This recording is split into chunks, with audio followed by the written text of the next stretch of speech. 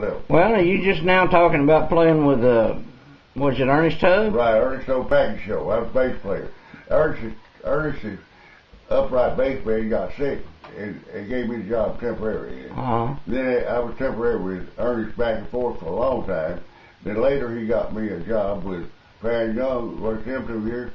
And then Ernest's bass man wanted to retire, and I worked for him for a good while. Then after, his name was Jack, I can't say his last name was wrong. Jack Drake. Jack Gray. Jack Drake, D-R-A-K-E. Oh. His brother was Pete Drake, one of the finest steel guitar players in the country. They were brothers. And I got the job actually. Otherwise, I don't guess Donald. If I went to Nashville after trying to get a job, I don't guess they let to take out the ashtrays. Oh, well, I bet they would have. Well, now you was with Farron Young. How long did you play 2 with? years. 2 years. And how long you with Ernest? Oh, I was off and on 7 or 8 years. Oh, really? Full time and part time. Even after I let one quit, you know, I learned to work a lot of weekends with him. Did you play on the Grand Ole Opry with him? I did a couple of times. Couple of times. But I wasn't. Usually he had his staff group. Yeah. The staff group, you sign up on Opry, the artists come in, and you get with them, and if they need a bass player, guitar player, it's strange. They'd ask to play with them, they get, I think it's $12. Oh, really? Back then, that a long time ago. Or maybe do 1 or 2 songs. Yeah. That was about the price. What years was that? Do you kind of remember? Oh, back in the early 50s. Early 50s, yeah. And mid-50s. You got any stories about Farron Young?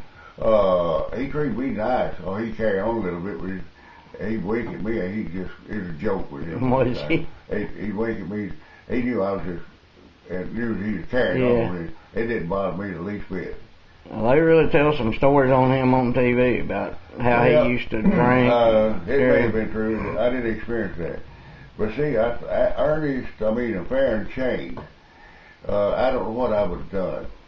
His wife, Hilda, you know, she got attracted to him as he was a young man, she's a young lady. But his manager got sick. Ernest's manager? Yeah, he's the one who really put him on top. Oh, okay. Okay, he got sick with cancer and died in a short while. And then his wife sued him for a divorce and got custody of all the children and turned the children against him. And I don't know what I would have done if I'd have been in Farron's place. Everything happened at the wrong time. He handled maybe one of them, but he had his manager there, and he was very good. And he just looked up to him. Yeah. He was special to him. Yeah. He sure had a lot of good songs. He did. Uh, Well, I think the song Willie Nelson, they said, they made fun of him on Hell of Walls. They said it won't get off the ground. And about a month later, he told us, here's a report now. It didn't get off the ground. That was the biggest song he had, wasn't it? No, well, he had some big songs. That was one of the big ones. He had some big ones. A friend of mine, Bob Thompson, he lives in Paris, and he's in a wheelchair because he's in the Vietnam War, and he's got a lot of problems from that Agent Orange, and but he just absolutely loves music. He would love to just sit and talk to you or anybody that's got anything to do with music. He just loves it. And I thought maybe I'd show him. And he sent me, I've told him and showed him pictures of you. And I've got that picture of you as Big Chief Ken McDaniel. Right.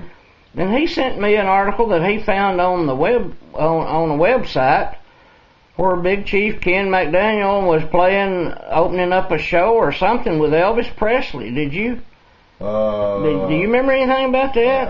I didn't open the show. I opened the show for a lot of people. I didn't know. Not Elvis? And it worked with Hank Thompson for, he was putting a band together. Right situation, I don't think he would have hired me. Yeah. Because when I worked with him, he was out of band. Yeah. Musicians, they just can't travel like some of them. Yeah. Burn out. But you never did know Elvis or nothing about Elvis. Well, I knew him, but I don't. You never played with him, no. No. Well, I was thinking that Don't think so. article. Now, Hugh Conger today picked up something where I had played with. Remember the Willis brothers? Mm-hmm. Okay, I had worked with them. You know, down somewhere, he found a picture of me where I was working with the Willis brothers. Mm-hmm. I don't know how he came about it. Someone sent a picture. I don't remember. He might have got that on the internet, reckon. He may have. You can just find all kind of stuff on the internet. They say you can. I gotta go, Donald. I'm running late. Well, thanks a lot for the pictures, Kenneth. Yeah, thanks a lot. They're different. You don't find them every day like that. No, I'm gonna put this one here. And people put a lot of old pictures on websites, and there's one particular website I'm gonna put this picture on there. A lot of people will be glad to see that picture. Well, that's the old 23rd district in Henry County, which is, you know the history of it now. It's on a refuge area now. I'll tell you another story about that picture. You remember Mr. Hudson's up here? They bought that church, I keep calling it church, that school. And the Herschel up here, Herschel Hudson, and Edward got enough material out of that to build 3 houses. Oh, really? Not the house that Herschel lived in now. Yeah.